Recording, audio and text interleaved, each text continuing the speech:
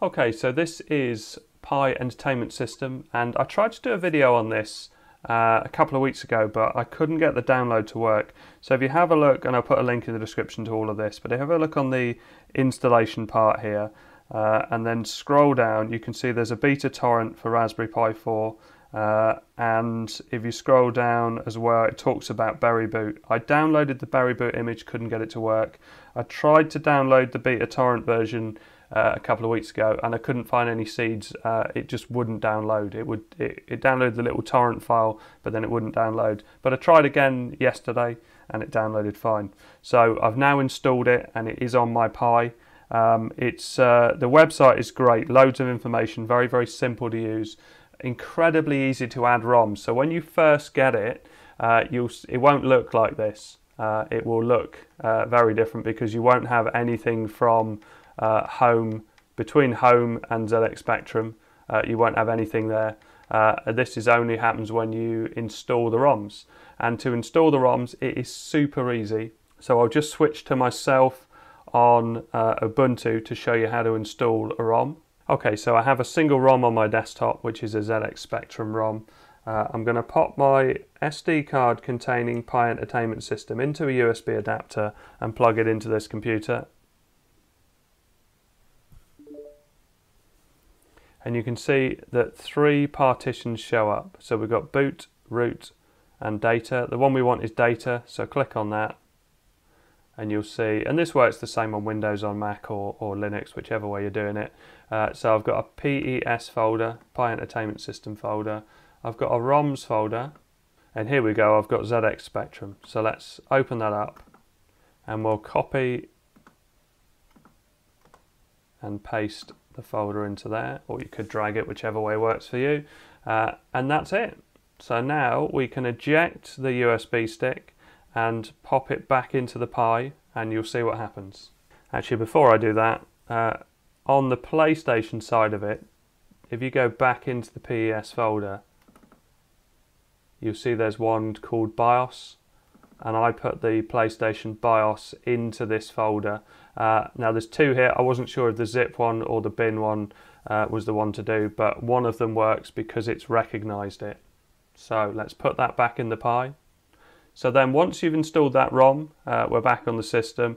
You can see that it's not showing up at the moment, but if I go into settings and then update games, you can either do it by individual system.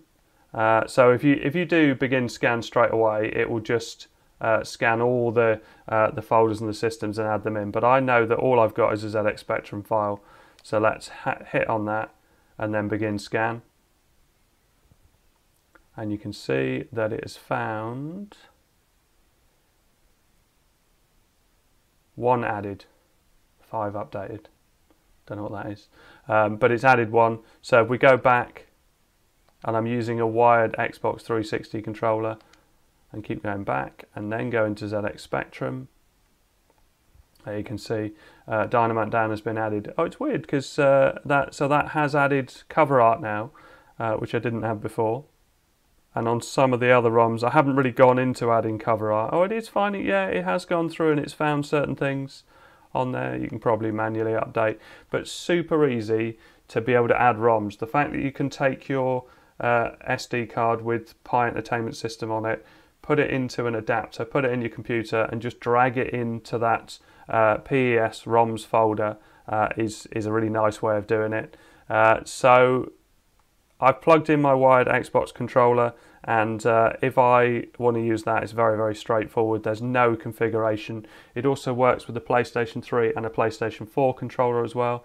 You can see the little cover art look for the systems. That wasn't there before, so it's part of what it's done is it's updated it at some point.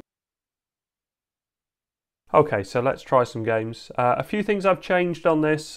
In the config.txt, I've added the forced 1080 because the system would always default to 4K when it was playing games, and I think that would impede the performance. But I've also overclocked to 2 GHz, and I'll put that in the description.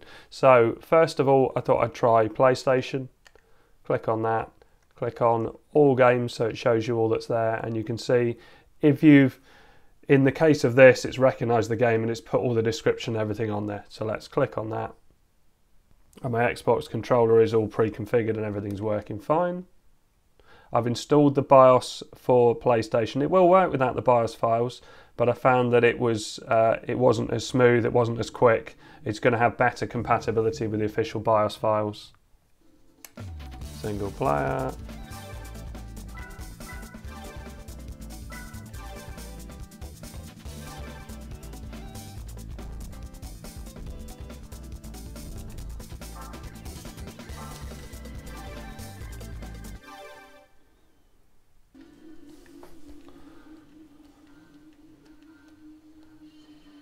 Now I like to change my camera angle. That's nice of him to move out of my way.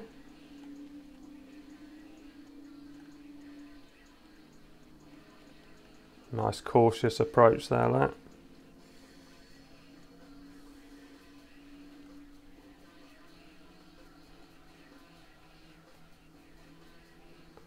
Yeah, you can see the speed is fine. It works perfectly well. Nice and responsive. Oh, that was a bit dodgy. Can I stay? Oh, I'm at the back of the pack now. That. But yeah, PlayStation works perfectly fine. I played this before and it was great. So press home and start, and press home and start again to exit out. Doesn't always take you back into this screen, but in this case it did. So another thing that I saw that was really interesting, if you see on the top here, it says if you sign up for an account at retroachievements.org and enter your details into your PES.ini file, PES will show your achievements here. So that's something a little bit different. I think it works in RetroArch as well, but I'm not sure. But let's try another couple of games. Now I got asked to try Thrust on Commodore 64, so let's give that a try. There we go. And the C64 seems to load in pretty much real time. I thought it had crashed at first because a lot of emulators kind of jump straight into games and you don't have any loading screens or anything. But if you wait on the Commodore 64, it seems to sort itself out.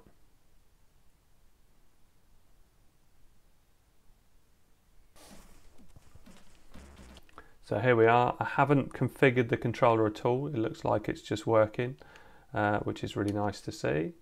And I'm just pressing the A button on my Xbox 360 wired controller and it's letting me go in. But am I missing something here? Run, stop, start game. Is there... If you press select, you get this menu up. Virtual keyboard, look. Run, stop on the left here. I didn't have a Commodore 64, I had a Spectrum.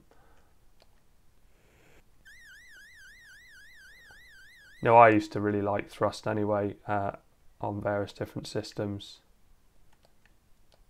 Oh, my joystick's not working. This is. Oh, I've only got one rotation, which is just left. I wonder why that is. So I can probably get away with this.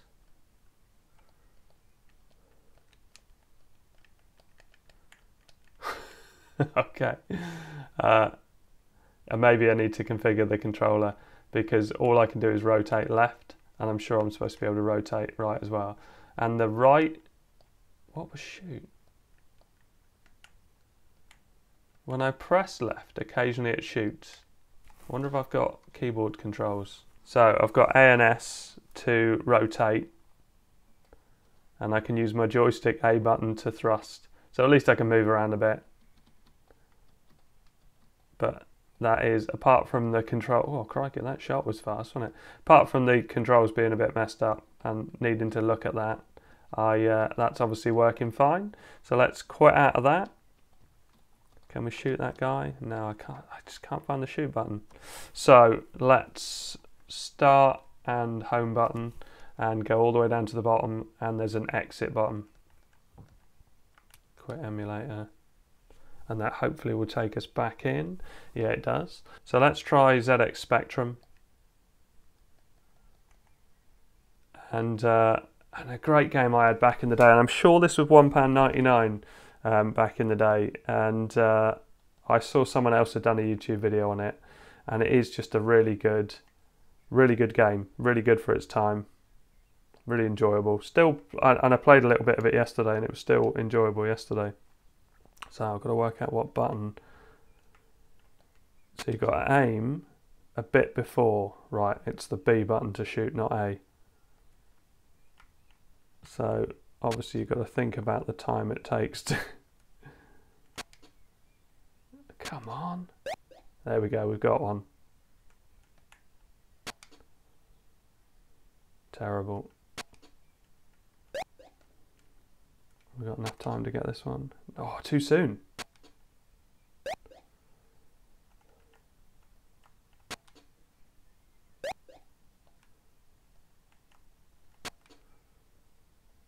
No. Oh.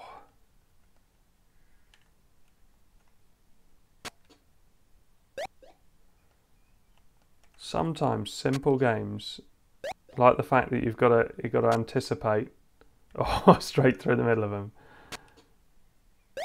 makes it more enjoyable. What do I need to get? I've got like 3 circles there, haven't I? Oh, look at that. Right, so the horse riding. Oh, good start. You've got left and right to kind of accelerate. How am I going to get over that? That wasn't very kind, was it? Put me right there. So let's do practice. Ride to cane. You've got to go really close. Oh. It is quite unforgiving. Shoot out. Oh yeah. Oh. Oh.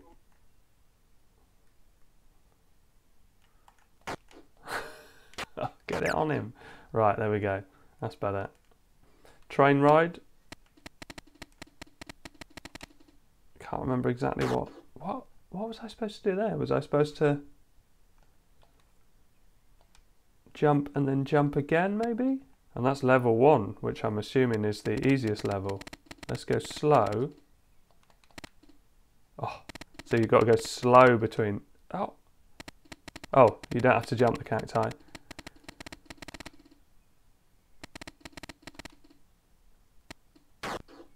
Oh, I thought I was going fast enough for that. So you can see that, and then let's go back to the ride to cane and see if we can actually make it. One more time. I don't know what's going. Something's crashed.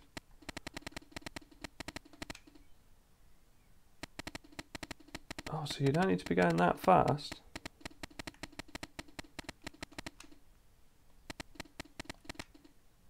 It's a big jump.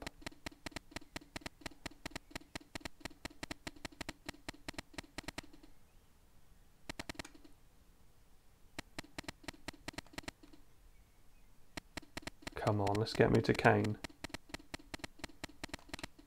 It's quite a long level, isn't it? Oh, I see the mileage is there at 6.6 miles. Good job I didn't have to jump over that. I nearly did. And I'm there. And then it gets you into the shootout. So, yeah, I just remember really liking this at the time. There's quite a nice... terrible firing. Right, so start and select to quit. And select also gives you a virtual keyboard on Spectrum. So the last thing I was going to try was N64, because when I first started using this, it was on 4K. I don't know if I've already mentioned this, but I've moved it over to 1080 for the desktop, because 4K always tends to hamper the Pi that bit too much. And I couldn't get the N64 to work at any decent speed, and it was also a bit weird on controls as well. But let's see what happens now that it's at 1080 rather than trying to do it at 4K. Yeah, it's very, very jumpy and skippy on the audio. New career. You never know, when it gets into the game it might be alright. And this is beta, and the PSP version isn't working in the beta. And the developer even says that he hasn't got a Pi for himself. Oh.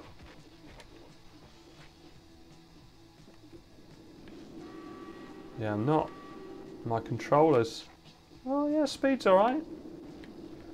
My controller's not quite configured right, because it's drifting to one side, but I'm sure that can be fixed. But yeah, from a point of view of speed, that seems to be running quite nicely, apart from this weird drift on the controller. So anyway, Pi Entertainment System, I'm pretty impressed really. It's another multiple emulator system. There's several on there. There's RetroPie, RetroArch, and also Mednafen, multiple emulators in one system, and I really like them. So thanks very much for watching. Please like and subscribe.